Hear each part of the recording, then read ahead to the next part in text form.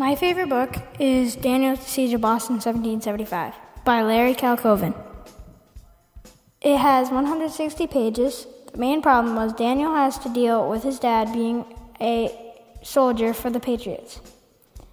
It talks about life during the Revolutionary War, and what it was like to be there. My favorite part was when Daniel was at the Patriot camp and Ollie, his dad's friend, stood up and said, "Live free or die," and his head was shot off with a cannon.